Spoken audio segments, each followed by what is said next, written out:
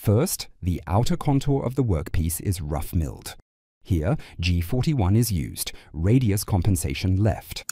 This ensures that the machine does not follow the contour directly, but with an offset according to the tool radius. In this way, the contour remains accurate to size despite the tool diameter. G46 complements this by ensuring that the tool does not cut in abruptly, but enters the path smoothly, protecting both tool and workpiece and avoiding poor surface quality. The milling path starts at x0, y 2.5. From there, it follows a sequence of straight lines and circular arcs. And that's it? That went a bit too fast? Let's take a closer look. With G1, the tool first travels a straight line to the left. Since the Rn parameter is negative here, a chamfer is created at the end of this line. In other words, the corner is slightly beveled so that no sharp 90-degree angle remains. This is followed by a shorter straight line upwards. After that comes a series of circular arcs, clockwise and counterclockwise. The clockwise arcs are programmed with G2. The counterclockwise arcs are created via the Rn parameter. Wait a minute, Rn? Wasn't that a chamfer just now?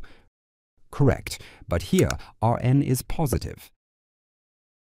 And with positive values, Rn does not create a chamfer but a rounding. In other words, a circular arc, in this case counterclockwise.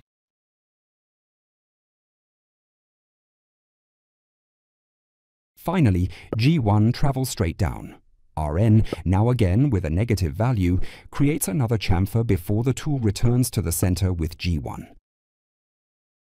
With program repetition G23, the contour is then machined again, this time with a deeper depth of cut to reach the required final depth. Next, using the circular pocket milling cycle G73, a circular pocket is milled to a depth of 10 mm with a radius of 12 mm. This is followed by a crescent-shaped contour pocket, created with circular arcs, G2 and G3, and straight lines, G1. Inside this crescent pocket, 3 smaller rectangular pockets are then milled using the rectangular pocket cycle G72 in several passes on a partial circle with a radius of 36 mm. Their orientation toward the circle center is 45 degrees each. After that, all machined surfaces are finish milled to size in several passes. The 3 rectangular pockets are chamfered. Finally, 4 holes are prepared for M10 threads.